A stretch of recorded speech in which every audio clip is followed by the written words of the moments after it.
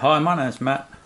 Today I'm just going to quickly show you through how I dealt with the bias issues and continue to deal with the bias issue on the Aspire 1 from Acer.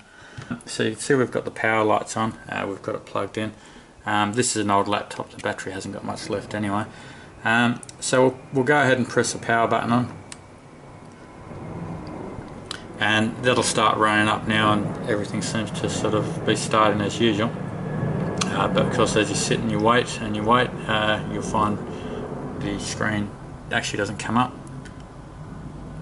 I later found out is just hold that power button in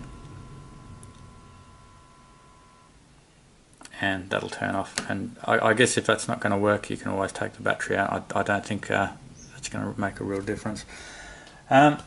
So basically, if you get in touch with the support sites, what you're looking for this Acer 1 is to find the download, and I'll just show you a couple of things over here. The file you're looking to download is AS1 underscore BIOS underscore 3309 zip. Okay, and obviously where you're going to find that, this is a link, so if you can find that link to go onto, or if you can find it through the support, it's obviously going to be a bit of a handful to sort of type in there. Now I actually went through the whole process where I put the file onto the flash, and what I found was after I went through it all, got the zip file, it didn't still actually work. So look, Acer were really good. They said if there's any further problems, get in contact with them, and as I say, this was from the original time I contacted them through their support site, which is just clicking on that support. So I'll just show you quickly one of the sites you can get onto to get in touch with them. And as I say, this is obviously it's not a big deal to try and do this by yourself, but to go through the whole process and then find it doesn't work anyway. As I say, they were really good at that point, and I don't think you should have too many dramas doing it. But if you have a look over here onto the official Acer support, so we just click on there real quick.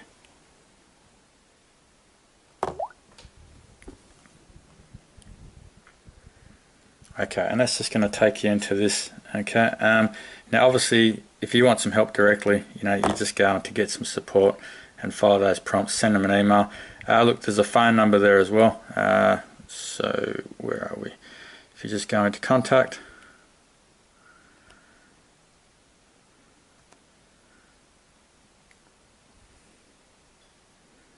and that'll give you all the details there.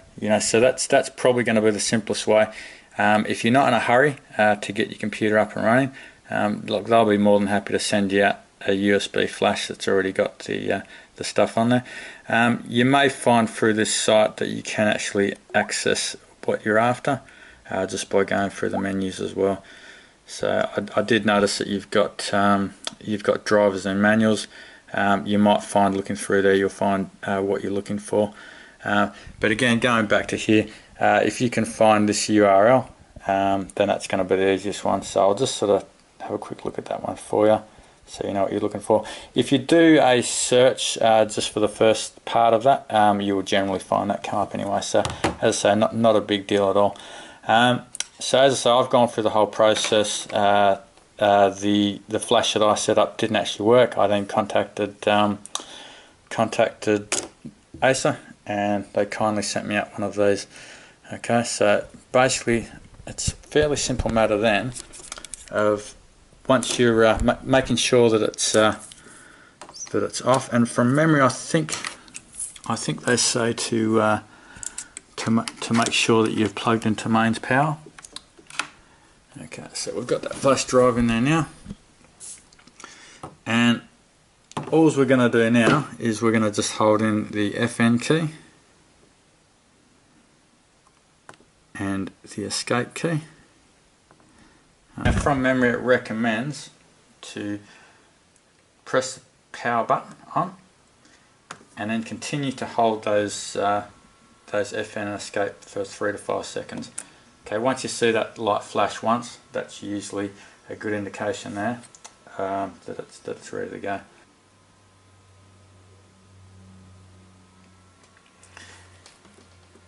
It will still take several moments, longer than normal startup, to get that screen to come up.